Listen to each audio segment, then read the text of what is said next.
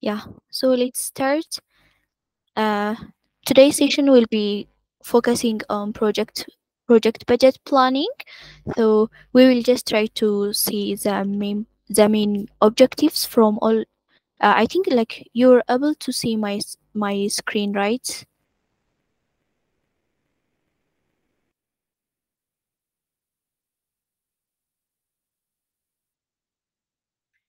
Okay, so let me make the slides. Like if you have any question, like uh, don't unmute your microphone and talk, since I'm not seeing if you raised your hand or uh, so like let's start with the session, and it will be mainly focusing on project budget planning.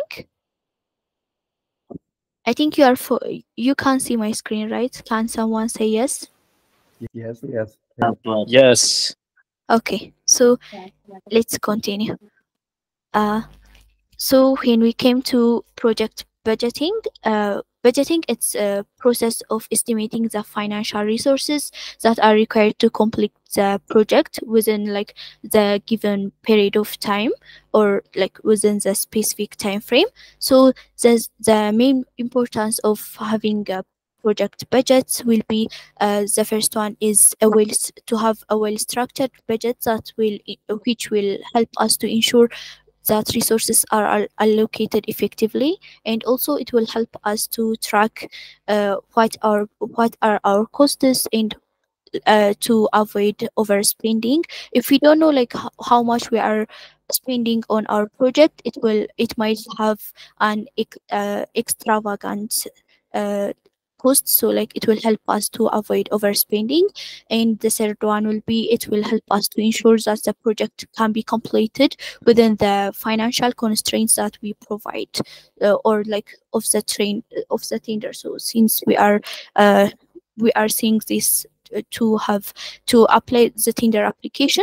So the second one, the key components of uh, budgets is, the first one is personnel costs, and the second one is equipment and technology, the third one is materials, the fourth one is overheads, and the last one is contingency reserve. These are the key components of project budgets. We will define each one by one, and that the first one is personnel costs, which is mainly focused on salaries and wages for all the team members. For example, we might have software engineers in our team, or project managers, support staff, or other like persons with different professions. So for as an example, if we have five software engineers, and if we are going to pay them 8,000 dollar within a month, for a month, it like for 6 months we are going to pay them just 240,000. So we need to know how much we are costing. So personnel costs is just mainly concerned with salaries and wages. So we the whole idea is we need to know our costs, and personnel cost is it's mainly concerned with salaries and wages. So this is just an example. So the second one is equipment and technology. So when we are talking about equipment and technology, it is a cost which is mainly focusing on hardware, software, and cloud services, or different technologies that we are going to use for our project execution. So as an example, we can consider, like we might have a laptop that we are going to use for the project. So if we are going to spend 1,500 dollar for each, we are going to have $9,000 for six laptops. So we need to know overall our costs, and if we are going to see like material costs, it will be included in the equipment and technology part. So like the next one is materials cost. If when we are saying materials cost, it will be physical supplies such as office materials. It might be chair or a table, or a lot of it might also be desktops, a lot of accessories that we are going to use for our offices, documentation or equipment required for the project. So for example, um, office supplies for 6 months, it might be like we can it might be we can have a cost of $2,000 for 6 months. This is just we might have a cost of $2,000 for 6 months, which is which is used to office supplies. So the next one is overheads. Uh, in overheads, we have indirect costs like office rent, utilities, and administrative fees. So like office rent, if we rent our office, that is office rent, and the utilities, electricity, and other utilities like Wi-Fi or other utilities, and administrative fees. So, as an example, if we rent an office $2,000 per month for 6 months, we are going to have a budget. We need to have a budget of $12,000. So we need to like overall seeing each costs for our project during that are going to help us during our project execution. It will help us how much cost or how much we need to provide financially. So the next one is contingency reserve. It is a buffer to cover unexpected or unforeseen expenses or risks. So for example, 10% of our total budgets would we can set aside that 10% for contingencies. For example, if you have like $250,000 total budget, we can assign $25,000 for the contingencies. So this is just according to, it might differ according to the projects that we are working on, and according to the companies, the person that will the individual that's responsible for the budgets. So like it might differ according to the a lot of situations, but for this we can consider this as an example. uh, this is just a sample on how to break down our budget. So in the components, we have personnel, equipment, materials, overheads, and contingency reserve. We have a description for the personnel. We have like salaries for engineers and managers. So we will just list out the descriptions. Equipment, we have laptops and software licenses, and on materials, we have office supplies. Uh, and these are like the last one also shows us the cost in dollar. So this is just a sample breakdown. So you can make it detailed, or you can make it less detailed according to what you want. So the next one is that the steps that we need to take while creating the budgets or for our project. So like before going there, do we have any question? Till now we have seen the key components, and we have also seen an example for each of the components. So do we have any questions so far?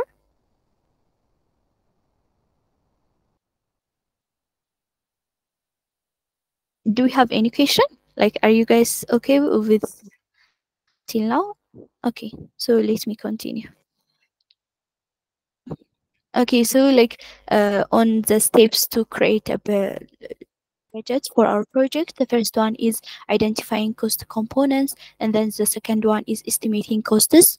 So like after we identified those components, we are going to estimate costs for each components, and then the next one is to create a tabular budget so that it will be clear for anyone that's going to see the provided tabular budget. And then the last one will be adjusting for risks or its contingencies. So like the first one, identifying cost components, we are going to first list all the resources that are required for our projects, which will include personnel, equipment, overhead costs, materials, and all that the components that we have seen before. All like it might also include others. And then after that, let's see an example. So for the personnel, we might need to have 5 software engineers and 1 project manager for our project. So like we need to list out those required uh, co- those required personnel for our project. And then the second one is equipment. We are maybe like we need to have laptops and cloud storage in order to make the project execution successful. So we also need to list out that. And over the over like coming to the overheads, we need to have over office rent or utilities. So like we need to list out. The point is like we will just identify our cost components, and we will list all the required uh, resources for our projects. And then the next one is we are going to estimate the costs. So while estimating the costs using a historical data and market rates, it will help us to determine the costs for each listed components, like in the previous step. And then like using AI tools, it will also help us to improve the accuracy of these estimates. For example, market rate for a software engineer, we know that it might cost us $5 per hour. So considering this, we will just list, for example, if you are going uh, in the men's, we have 160 hours. So like multiplying it with the market rate, we are going to have $8,000 for the monthly pay for one software engineer. So like we need to prepare our finance according to what we are going to get during our estimation. So we we at least need to try to provide those finances so that we can have a smooth project execution. So like the next one will be, after having an estimated cost for each or required components, we will create a tabular budget. So like we while creating a tabular budget, we will organize all the identified components into like a clear format, and then we will show what like the costs for each uh, identified component. So like for example, for software engineers, we need quantity of 5, and then the estimated cost will be $8,000 per month, and then the total cost will be the the estimated cost times quantity, which is around $40,000. So for project manager, we need one quantity, and like we also need to estimate the cost, which is $10,000 per month, and then we will have a total cost of 10,000. This is just a sample. This whole thing, the estimation cost, these are all just a sample. So the next one, if we also need a cloud storage for our project, and if we are going to use it for 12 months, and if it's going to cost us $200 per month, we need to expect a total cost of $2,040 overall, like for the cloud storage. And so like after first identifying the key components that are required for our project, and then after estimating the costs for each component, we are going to prepare the tabular budgets so that we can have a uh, clear format of the project cost. And then the next one is we are expected to adjust for a risk.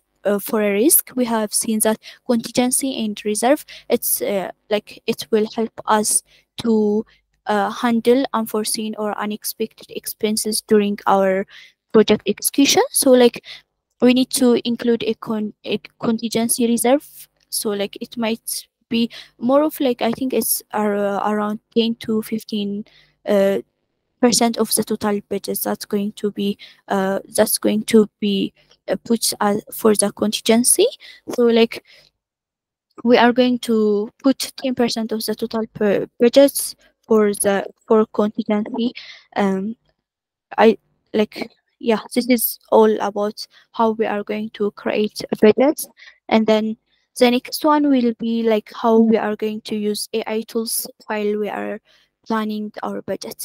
So AI tools, it can improve accuracy and efficiency in budget creation, so that it will also help us to analyze historical data, and it will also help us to predict future trends. So the first one is financial forecasting. So like AI can, it can help us to predict cost increases such as inflation or labor market changes, and it can also adjust our budget accordingly.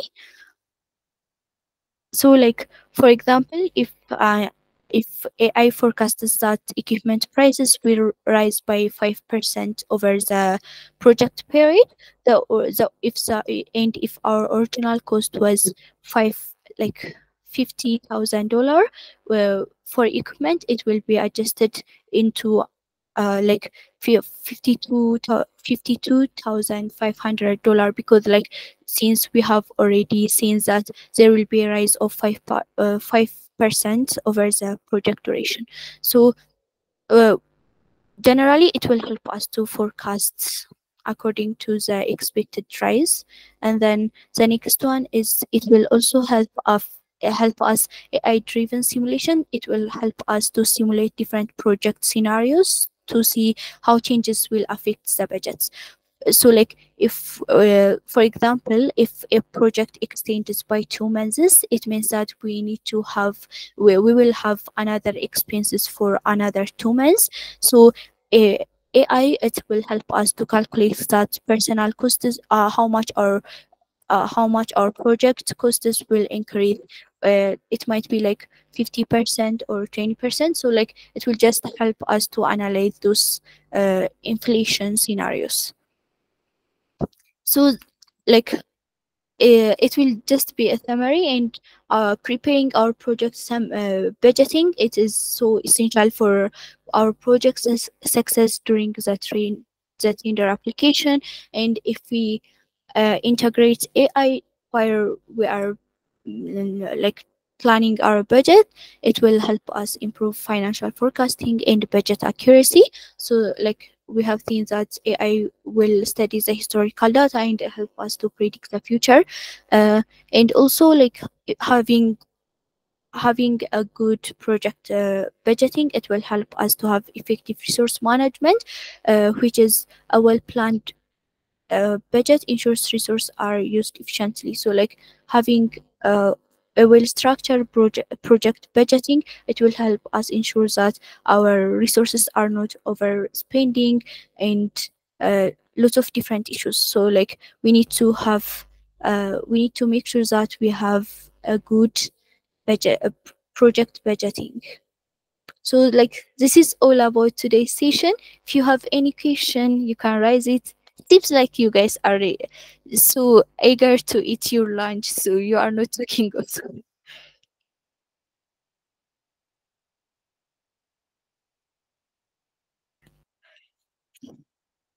Yeah, Tarafa, you can continue. Okay, thank you. It's a nice presentation. It's short and precise.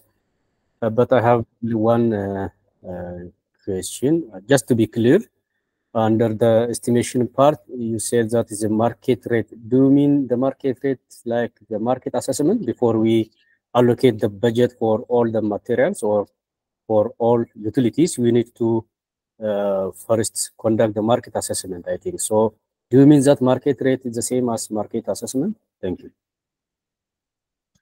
Yeah, so like by the means of market rate, I meant market assessment, because like when we are expected to estimate a cost, we need to first to know like how much that thing is costing uh on the market space. That's like market rate, it means market assessment. So like we need to understand the market before doing any estimation. uh, I Did that answer your question, Tarafa? Okay, so Yeah, like, yeah, thank you. okay, okay. We have another question. Yes, I do. This Okay. one is regarding the challenge. It says that after doing the whole budget and focusing, we need to transfer it into the given template. and I opened the template. It's I don't understand exactly where I'll put what figure. Maybe if we could just look at the templates and you can sort of like give us direction. Okay, so like I think this is a template, right? It's a price schedule. So uh, I think yes. So in here we have fees and other costs related to contract. So uh, you will just put accordingly. So this is travel expenses and these are the fees and other costs related to the contract. So like if you have any fees or if you have any cost related to the contract, you will just put it over here. Uh, this is like where you are going to put the item uh, and then the name over here. Yeah. So and then you will just number of expert. For example, like we have 1K expert for the contracts. So like number of expert days. This is 70 days. That's the expert is going to work, and then the cost also will be listed over here so that we will have all the costs. And then yeah, I think like um, for the travel expenses, this is international flights. uh you will just put its budget or price and then the whole over here. Yeah, I think like it's you can customize it with the way you want. Maybe like I was preparing some, so like you can customize, you can enter this budget that you have prepared into this one. So like you will include your items over here. Travel expense, you can, yeah, you can create your own. So if you don't have any travel expense, you can create your own, or like if you don't have any cost related to contract, you can. And if you have another expenses, you will just create your own. And this the you will just consider Mm-hmm. the item. So like, and then if you I don't think, I don't know like if we have some items over here, but type of re- reimbursement, this is just for the travels. And then number number, like it's a quantity. So international flights, we have four for this. And then you will list the budget and then you will calculate the total based on the budget and then the number. So like if you don't have that much of travel expenses, and if you are other, maybe like using other costs, it will help us like or you can say some expense like the travel expense, or you can just add all the all the other costs over here, and you can use the same way as this one. Okay, so we can change the type of items. So if I don't have international flights and I have something else, I can customize it and delete international flights and enter something else. Yes, yes, Oh, sure. okay. Yes, like you are just expected to use this format. Like you need to list if you have fees and other costs for your contracts or uh, travel expenses, and if you don't have those, you can just simply use you can just simply list what you have. Okay. And it has to be for all the experts. Like I know the assignment says we should have four Yeah. experts. So I'm gonna multiply by four. It's gonna be one sheet for everyone. Yes. Yes. Okay, I thank think you. like, but we have four experts, but with different profession. Yeah, yeah. Yeah. So like I think uh you will have one expert over here and you will add one column, one row, and then uh yeah, And then I you will insert add. for second expert.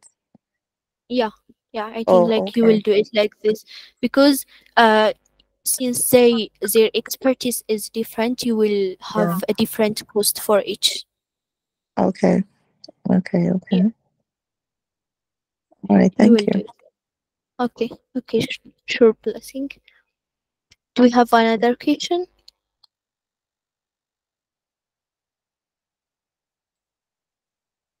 Okay, Tarafa, you can go on. Yeah, thank you. Maybe one more question. When we allocate the budget, uh, are we considering the market rate or the financial forecast when we are just allocating the budget? Which one we need to be starting point? Okay, so I think like you need to first you need to focus on the market assessment, because like you can't guess you or you can't predict from which starting cost to which one you are going to invest on that specific scenario. So like you need to have and you need to understand the market before doing any estimation.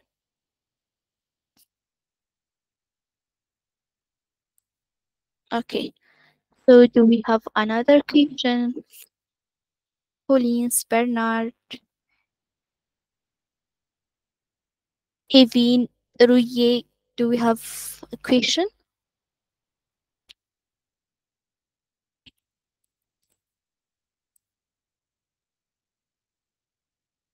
Okay, so like if you all get to understand the point, I think we will wrap up the session, and I think we need to have some reactions and enjoy your lunch, everyone.